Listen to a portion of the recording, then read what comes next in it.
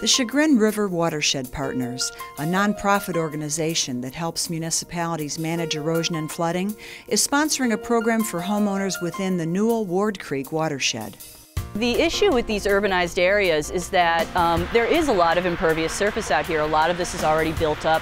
There isn't really a lot of opportunity to have a really natural stream corridor, and a lot of this stream's issues come from the surrounding development. So we have to work with what we've got. We have to look at the surrounding development and think of ways to retrofit that development to improve the stormwater management on site. Stormwater that flows directly into a storm sewer or stream from parking lots, roofs, and driveways causes erosion and adds pollutants to our waterways.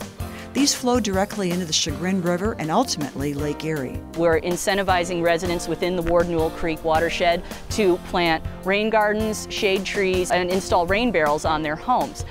These methods will allow residents to manage their stormwater on site instead of having it run off into the nearby creeks and streams. The program is funded by a grant from the Great Lakes Restoration Initiative with a goal of reducing the water entering Newell Creek to improve water quality. The Newell Ward Creek watershed encompasses a large area of Menor near the Great Lakes Mall. Basically what we do is we come out and we'll look at your drainage. We look to see if your downspouts are connected versus disconnected, where the difference there is that if your downspout is connected to the ground, it goes directly to the storm pipe.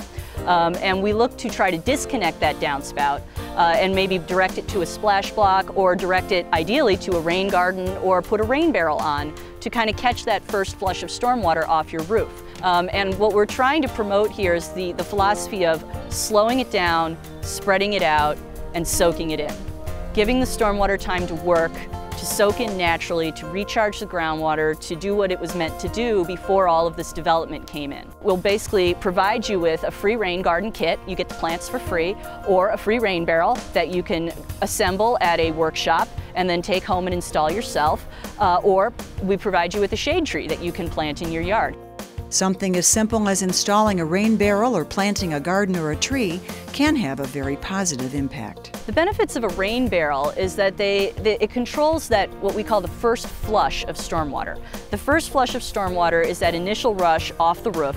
It takes most of the pollutants, most of the contaminants that are in the stormwater. And so minimizing that initial impact to the streams is very important.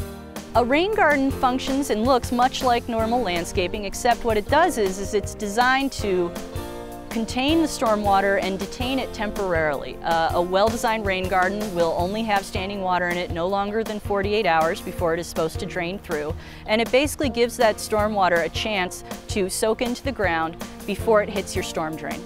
Every tree in and of itself is inherently beneficial to stormwater management. Trees do a lot of work for you. They are thirsty, they soak up a lot of water. For more information about the Newell Ward Creek Stormwater Program, call Christina Zidnarsik at 975-3870.